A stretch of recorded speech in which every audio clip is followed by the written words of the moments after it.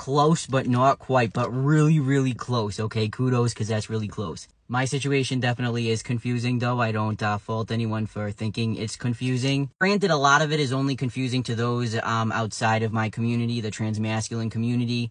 But we are still such like a small part of society overall that it checks out that people are confused. It checks out. So first part, yeah, it checks out. I am a mom. I actually gave birth to my biological son before I started my transition.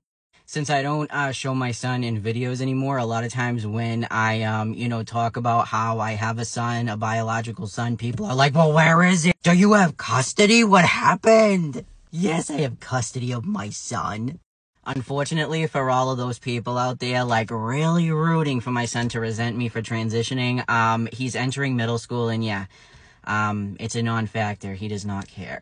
My son gets straight A's. He has won awards for coding. He does fantastic. Oh my god, I'm so proud. He's a drummer. The second part, I wouldn't, like, completely agree with. I wouldn't consider myself transitioning. I actually started my medical transition, a long time ago. Like, I'm talking, like, 8 or 9 years ago. Contrary to belief, not every, trans man who, like, starts testosterone by month 3 looks like Lou Ferrigno. You know what I mean? A lot of people get confused because I'm very androgynous looking, so they're like, confused as to if I mean like I'm starting my transition, because I don't got a beard, shit like that. Or they usually think that maybe I'm transitioning from male to female. I started medically transitioning on hormones back when I was 26 years old. I'm 34 now. I got top surgery when I was 28, I believe. And yeah, this is what I look like. It's genetics, man. And yes, I am married to a man. That is my sexy hunk of man right there. He is so fine. We've been married for like 5 years, I think now. I don't really know, honestly. I'm not good with the year thing. You guys know that. I've known him for longer than that, probably like 7 years. Now, a lot of people, most people actually, are under the impression that, like, I got married to a man, had a son, and then decided, that I was gonna transition, which, that is totally fine, because that is a lot of people's situations, but that isn't my situation, actually. My husband did not meet me until I had already transitioned. I had already had top surgery. I was already on hormones. And the plot twist is this lumberjack of a man. He's a trans man like me, okay? And he started transitioning way after me. So imagine how much that grinds my gears, okay? No, I'm just kidding. I'm so lucky he's mine. He's so handsome.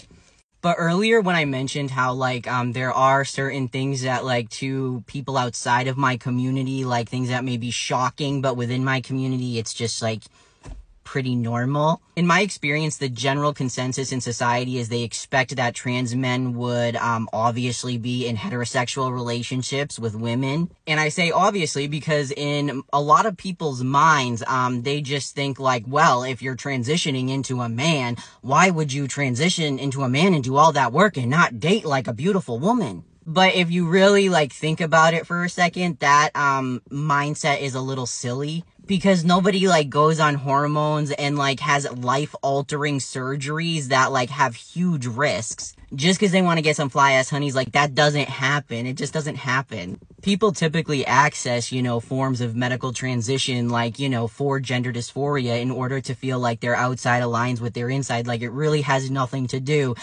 with wanting to date a certain gender. Like, nobody's gonna change their entire life for that. You could just be gay. But in my community, the trans masculine community, it's actually very common to see trans men with other trans men, with cis men. Most of my friends, not all, I have the same best friend since I was like, I think 9 years old, okay? 9 years old, I've had the same best friend. She's a girl. But a lot of my other friends and, my husband, like, are trans men. And I actually, I think I can maybe think of, like, 2 heterosexual ones. I'm not saying that, like, I mean, obviously, there's, like, trans men who are straight and with women, obviously. I'm not trying to insinuate that, like, that every single straight trans dude out there, like, must have an attraction to men. Obviously, I'm not saying that.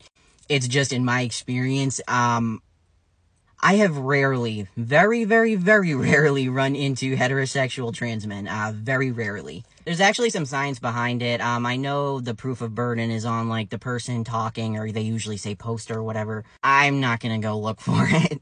But there's a lot of, mythology or talk, I guess. It's really not mythology, because it really is a thing. Where for some trans men, not all, But some, testosterone does maybe alter their orientation a little bit.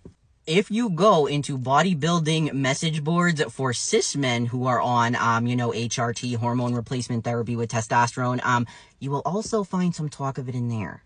So it's gotta be a thing, I don't know. But yeah, that's my story. It's confusing. I mean, and it gets more confusing. Like, I own a farm. Oh my God. I'm a business major in college who just made the president's list, mind you. I have a dog that is 150 pounds and 5'8" when she stands. The MJ lore, it's endless. That's what people call it, the MJ lore. I love that.